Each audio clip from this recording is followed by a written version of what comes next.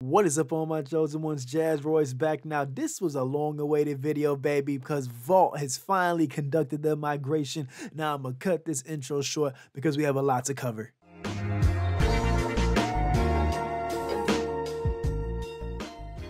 Now, before I begin, guys, please smash that like button, smash the subscribe button, hit the notification bell for me, please, and thank you. Now, let's get right into this, guys. So, first of all, looking at Vault's original price, man, $21.5 million market cap, still have been holding the line very, very good the entire way through.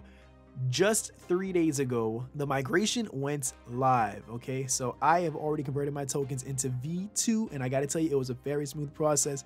It took me no more than roughly 2 minutes altogether, right? For those that are wondering how to do it, simply you just go right over to where it said Everise.finance.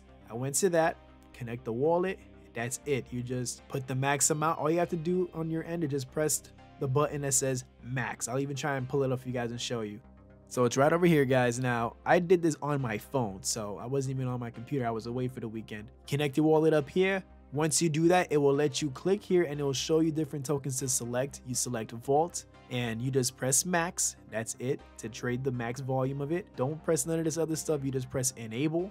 It's going to charge you like a couple of dollars in gas fees, like $4 or $5. Confirm that. Once that's done, then you're going to do it again and just click migrate. You don't do anything else. You just click migrate. That's where you pay the fees. I paid roughly $52 in gas fees for that. I highly recommend, if you're going to do that, it's better to do it either late at night or early in the morning where there's not as much trading volume going on, so that way you can save more for your buck. Did that, everything went through. I'm now sitting on 7.2 billion tokens.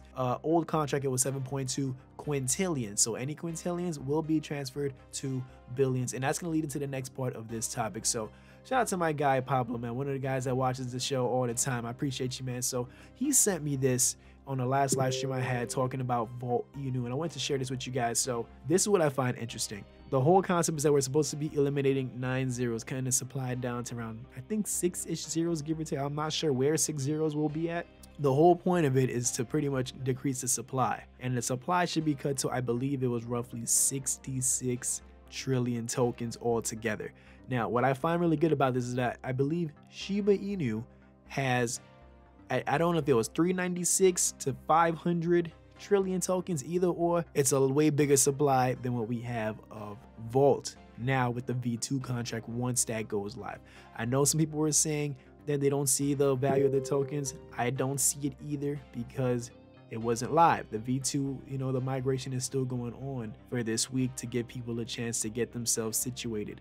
For those that do it after this week, if you migrate your tokens after this week, you are gonna have to wait probably upwards to a month to receive those V2 tokens getting airdropped into your account. And yeah, I would just do it as soon as you could. That's it. And if you haven't bought Vault yet, I would I don't know what you can do in the meantime. I would just hold off and wait till V2 launches and then just buy it in the V2 contract.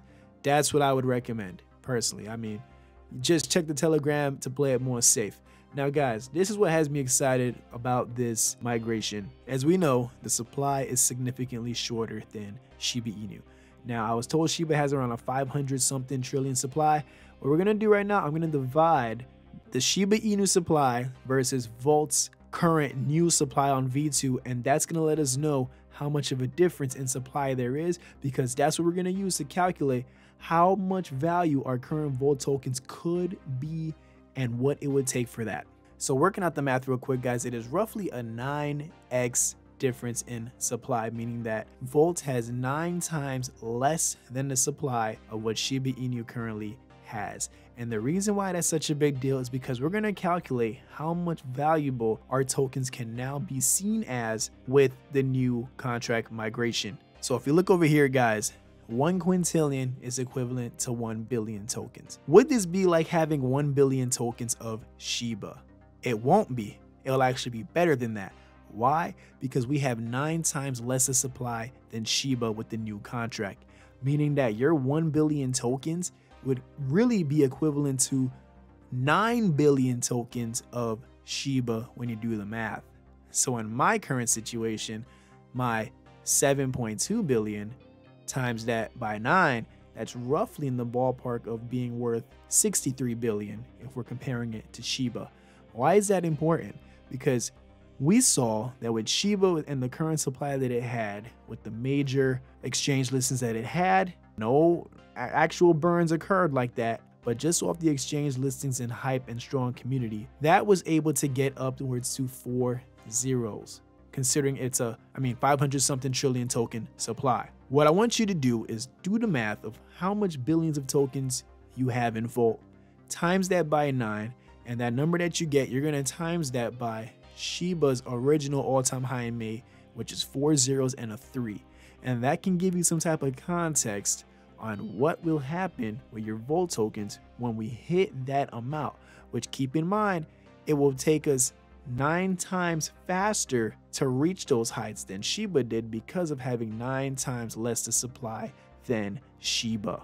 Now, working out the math with Shiba Inu, we saw that it was at a 30 billion, roughly off of a ballpark 30 billion market cap range at the all-time high in May.